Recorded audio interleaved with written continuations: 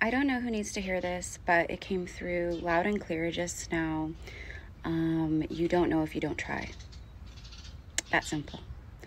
You don't know if you don't try. And it feels as if your spirit guides, your angels, the universe, I'm getting chills up my left leg for confirmation. This is about your abundance and your divine inheritance. If there's something here for some of you guys where you need to put yourself out there, you need to try something new, you need to start something new, you need to create something new. There's something about like spinning your wheels and moving yourself out of the everyday mundane cycles.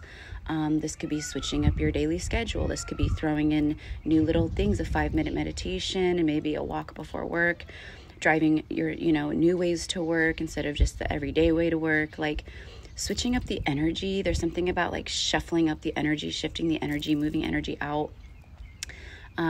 Just like getting energy, like, okay, I don't know what it is, but whoever it's for, you don't know if you don't try, and you're being encouraged to put yourself out there, to follow your path, to take a leap of faith. Also, I feel like this could be, for a lot of you guys, about a divine counterpart. It is a season of that, and so I do feel that someone is thinking that and taking a leap of faith.